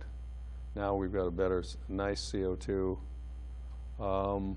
And a 12 lead doesn't show us any acute ischemic event. In the hospital, his final diagnosis was acute respiratory failure with hypoxia and hypercapnia. By the time they got, I think his first recorded CO2 when it got there was in the 60s, high 60s, and gradually improving. I don't remember that we had one other than that 100. 100 is pretty impressive. Past medical history of COPD, hypertension, morbid obesity, hypoxemia, sleep apnea. And they said possible asystolic arrest because they didn't see the arrest. We had asystole on our monitor. That's asystole. Patient was extubated on hospital A2. He did have, he had no evidence of infectious process, curiously. He had pulmonary vascular congestion, whether that was due to his underlying disease or to acute congestive heart failure. Then it got better with Lasix, so they decided, what the heck. Discharged him home on hospital day 5 to continue on a diuretic as well as his usual medications. So we'll probably see him again. That was a good case and a good response to managing somebody with a.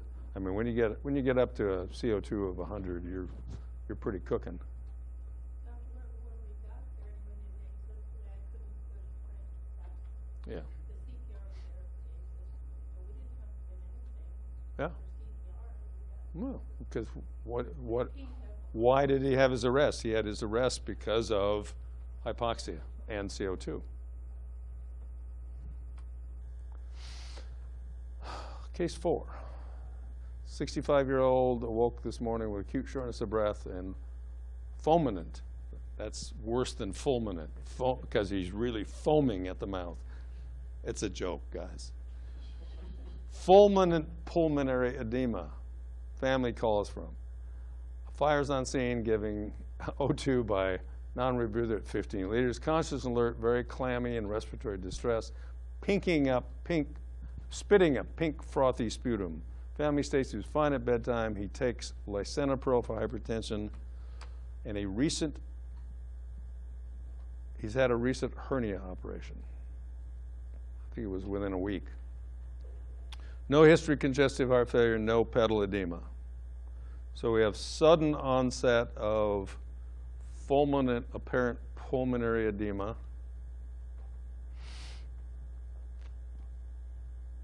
Which can be cardiac, it could be a cardiac, could be a disruption of a, could be an MI, could be a disruption of the mitral valve apparatus, it could be pulmonary embolus, could be a number of things, right? But sudden and acute with no history of congestive failure.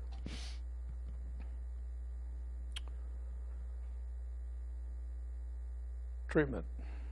Placed on CPAP, patient's LOC decreasing, advanced to BVM, copious amounts of pink frothy sputum suctioned,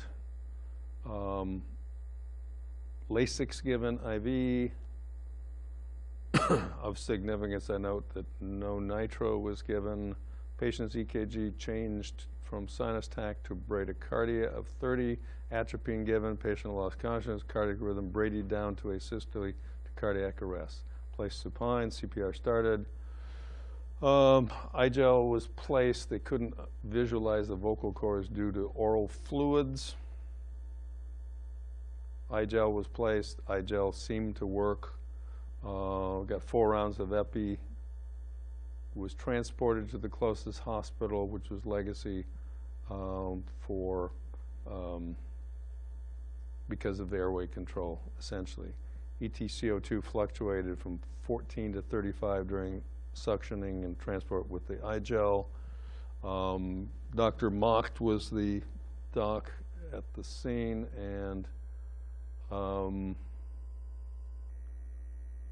he was able to intubate the patient. He said, I intubated with mild difficulty with the CMAC, but by that time, which is one of the video laryngoscopes, by then there had almost no secretions. The atropine would have helped the secretions, I suppose, in that sense. In the ED, he had a fine VFib ×2. We didn't respond to any interventions. A hypoxemic bradycardic arrest witnessed by the crew. Called the code after 25 minutes in the ED. iGel seemed to be oxygenating, but the first pH was 6.8, less than 6.8. If his CO2 was in the 30-ish range, which was reported, then that pH is all due to metabolic acidosis or long-standing respiratory acid. Probably, our guess is this was a big PE. He just had a left hernia repair. I mean, within the month. He's a smoker, no history of congestive failure. High likelihood then that this was, he developed a DVT through a big clot, and then ended up with a massive PE. Obviously, he did not make it. But this is a difficult case now. I'm not sure. I don't know what the blood pressure. See, his blood pressure was actually in the high range. So I think that for quote pulmonary edema, congestive failure, if you're going down that track, I would have definitely tried some nitro as well. Once again, I don't think it will make any difference. It's just that's the protocol. If you're going to use congestive heart failure as your protocol, follow congestive heart failure protocol. The fun of it's kind of a busy time from the sounds of this. Okay, don't forget, we still have one study going on. This is for AMR. We have the SUD study.